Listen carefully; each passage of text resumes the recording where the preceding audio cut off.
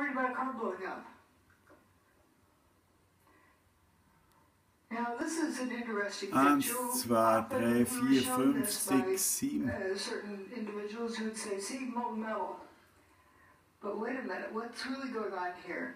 This is an igloo cooler and a trash can that aren't melted. If this is white hot, then it's got to be, hot enough that it's going to melt this aluminum. Aluminum melts at around 660 centigrade, and it's kind of barely a beet red. You have to be like 1,000 degrees centigrade in order for it to glow. So when aluminum's glowing and it's not a puddle, something else is going on.